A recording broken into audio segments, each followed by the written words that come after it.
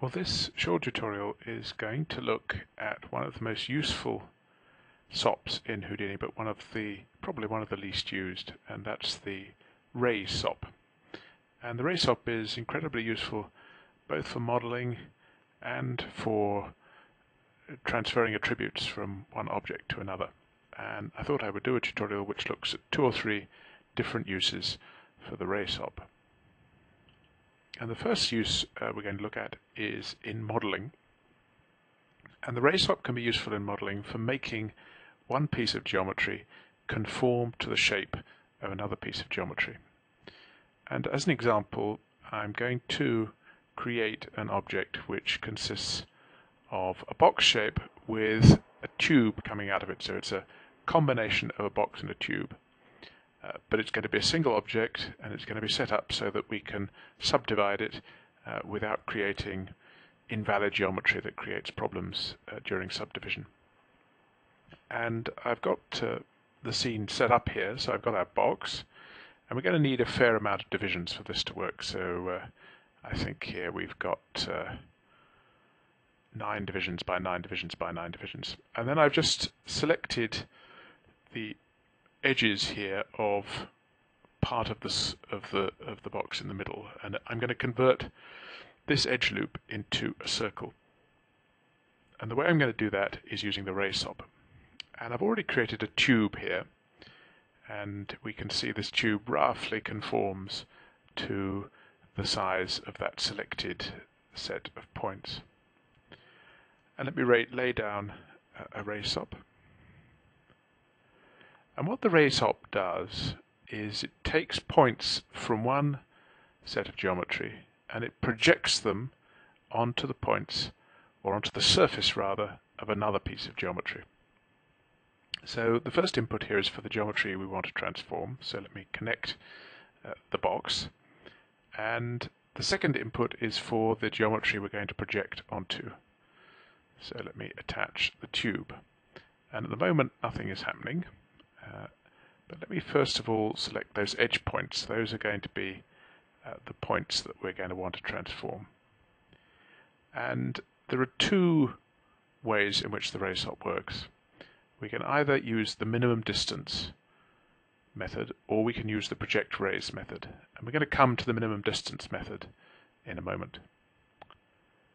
So what the Ray Sop does is it takes each point in the incoming group, in this case these edge points, and if we're using the project rays method, it sends out a ray along the direction of the vector given here.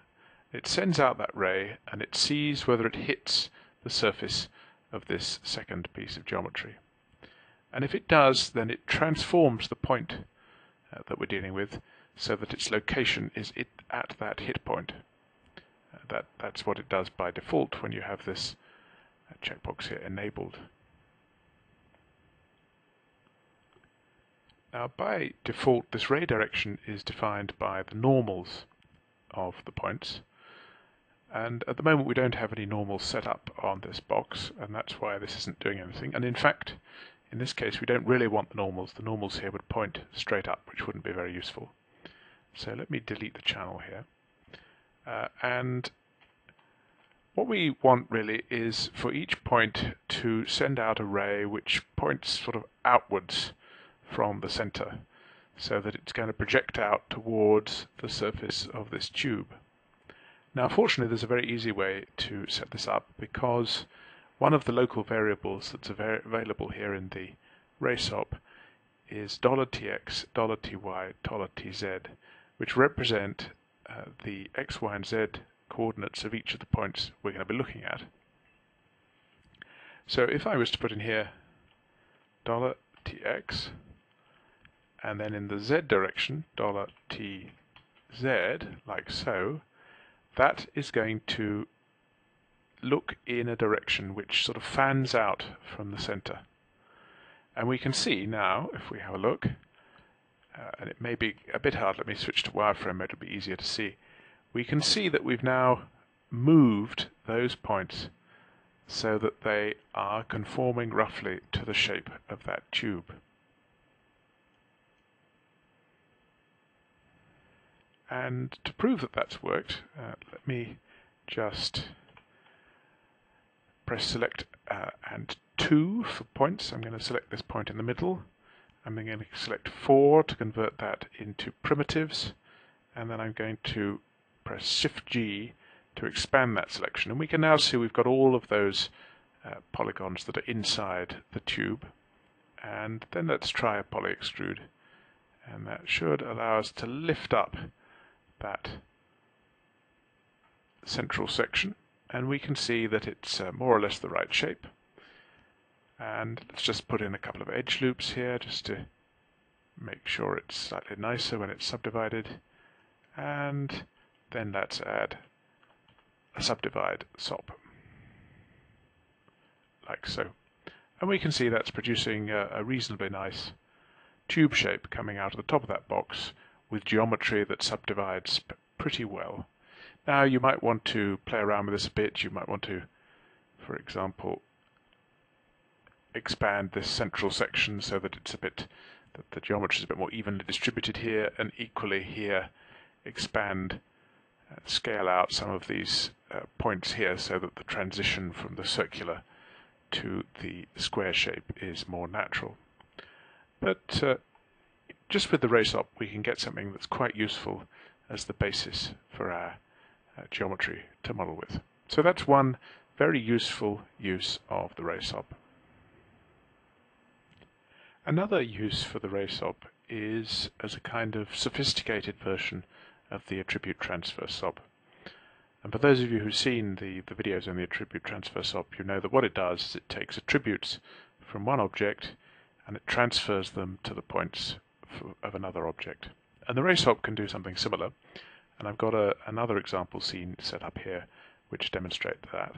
So in this case we've got a grid, which is going to be the thing that we're going to be transferring attributes to, and we've got a sphere, and in fact I've created that as a separate object so that I can move it around, like so, and then I'm object merging it in here and making sure it's transformed into this object.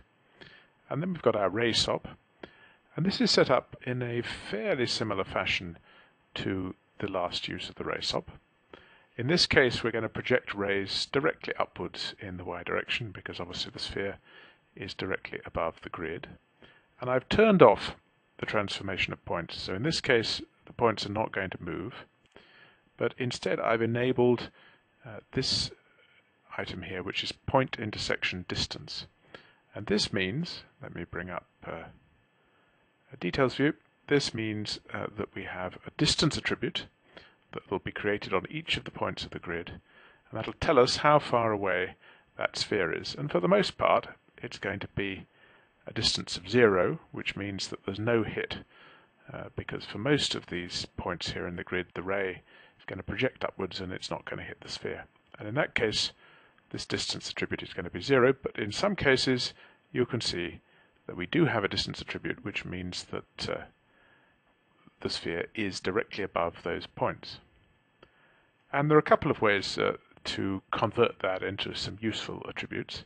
So in this case what I've done is just created a point group called below sphere, group of points, and I'm using an expression $dist is greater than 0. So this is going to be a group of all of those points which are lying directly below the sphere, and in fact you can see them all highlighted there. And then I'm using a color SOP using that below sphere group, and I'm just adding some red point color. So we can see that that color is on the points that are directly below the sphere, and if I now move the sphere around we can see that those points follow the sphere. So that's a way of grabbing information from the sphere, well in this case actually just determining whether the points are below the sphere or not. I should mention that there's a second way to achieve the same thing, so let me turn off that. Because the Ray Sop has a built-in mechanism to create groups. Here we can create a point group, and we can see by default it's got a ray hit group as that group, and this is going to be the point, all of the points where they lie beneath the sphere, where there's some hit. So we should be able to just delete this group here, and then add the ray hit group, and we should get exactly the same effect. So that's a way of detecting whether a point is below an object using the Ray Sop. And as an example of similar use of the Ray Sop, I've now got a piece of geometry here. I've called it UV wall, and all it is a grid, and I've projected some UV coordinates on it, and then I've set up this UV quick shade so that we've got this mandrill picture on the grid. And what I want to do is to use the Ray Sop to transfer UV attributes from this grid onto the sphere, and then project the mandrill picture onto the sphere. So here's the sphere, and I've already brought in that grid as an object, and I've connected it to the Ray Sop. Now, as before, as with the situation where we were detecting whether a point was under the sphere, in this case I don't want to transform the points. And I've got my rays shooting out in the -x direction, because that is the direction that the wall is from the point of view of the sphere. And in this case I'm going to use this capacity here at the bottom of the Ray Sop parameters, which is import attributes from hits. So let me enable that, and if we have a look here on our object merge, we can see that we've got a vertex UV attribute on this wall. So that's what I want to import. So here, if under vertex attributes, if I now select texture UV like so, what this is going to do is for every single point on the sphere, it's going to shoot out a ray, and that's going to hit this wall, and it's going to collect the UV attribute at that point and store it on the point here. So the result is going to be that we're going to get UV attributes on these points on the sphere.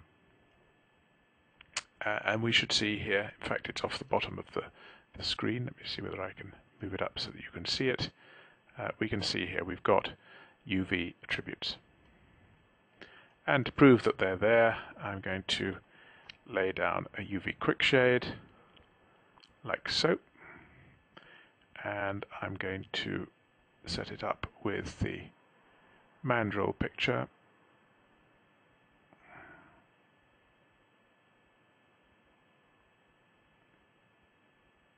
like so. And what we should see now is that more or less that sphere is reflecting the picture that lies behind it on the wall, and if I move the sphere around, we can see that those UV coordinates do indeed represent the UV coordinates that are on the wall behind the sphere. So that's one example of using the Ray Sop to collect attributes from a second piece of geometry. And for the final example of the use of the Ray Sop, I'm going to deal with the situation where you want to project some geometry onto another piece of geometry. And a classic case of this is where we've modeled something like a plant, for example. In this case I've got some very rough looking ivy that I've modeled here using curves and a polywire sop, and we want to project them onto something else. In this case I've got a pillar represented by this polygonal tube. So how do we go about using the Ray Sop to project this ivy onto our pillar? Well, let's have a go, and I've already set this up so that we've got the pillar object merged into our scene. And let me lay down the Ray Sop and wire in the ivy geometry here in the first input and the pillar in the second input. And in this case, I think we probably would need to transform it along the z-axis. So let's delete these channels and make this the z-axis. And we can see that that has been projected onto our pillar. But we've got a problem because the original geometry, of course, has some thickness, as a piece of ivy would have, but once it's been projected, all of those points are projecting onto the pillar, and our geometry is becoming flat. And that isn't going to do any good. So we need to have a different, slightly more sophisticated approach. And to solve this problem, what we're going to need to do is use the lattice sop. So let me just lay down a lattice sop.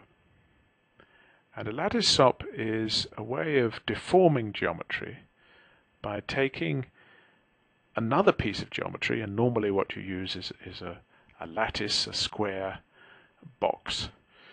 And you look at the square box in one situation, you then transform the square box into another situation, and you use those two versions of the box to deform the primary piece of geometry. There's a second option, however, which is to use points, and that's what we'll be using today, and it will probably make a little bit more sense once we actually start using it, so I won't describe it further. And what we need to do is to lay down, let me just disconnect this Ray Sop for the moment, is we need to lay down a grid. And let's give it plenty of points. I just want to template this ivy so that we can see it. And we want our grid to be in the same plane as the ivy. So we want it on the XY plane. And we want to have plenty of points in our grid. So let's say 40 by 40, let's say. So we've got plenty. And we also want it to be quite close to that ivy, like so. In fact, let me have a look here, and we can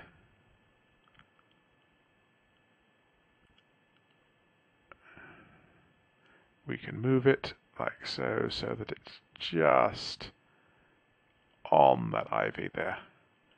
Just want it to be right next to the ivy. Right, that seems to be okay. So this grid is going to be the thing that we're going to use in the lattice sop. So what we're going to do is transform the grid and then use that to deform the ivy. So we need two versions of the grid for our lattice sop.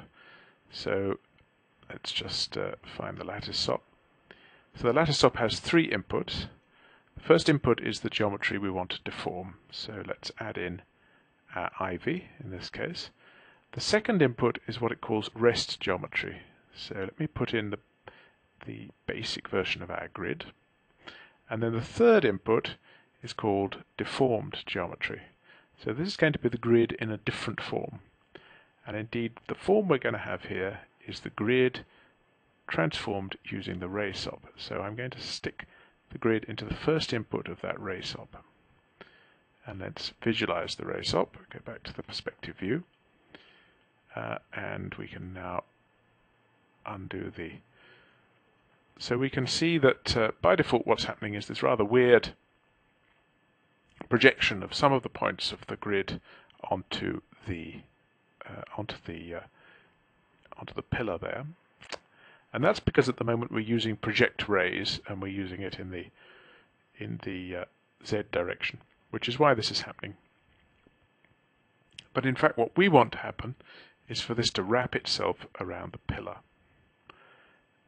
And we can do that by using the other main method of the Ray Sop, which is this minimum distance.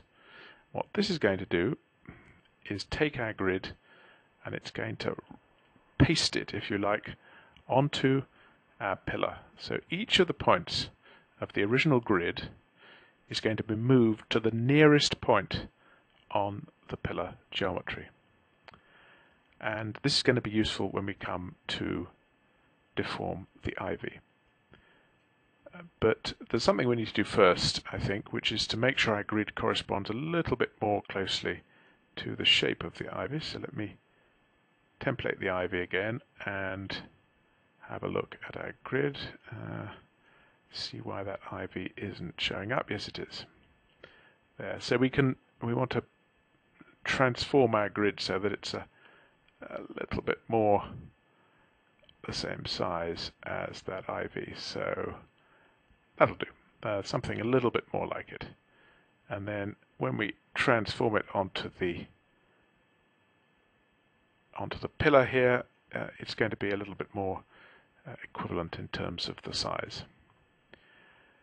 Now, there are a couple of controls which allow us to affect the way that that grid is being projected onto the pillar. In fact, we don't really need to use them in this particular case, but I'll just demonstrate them. The scale here is a slider which takes you from no deformation of the grid or no change in the point position up to a maximum change in the point position.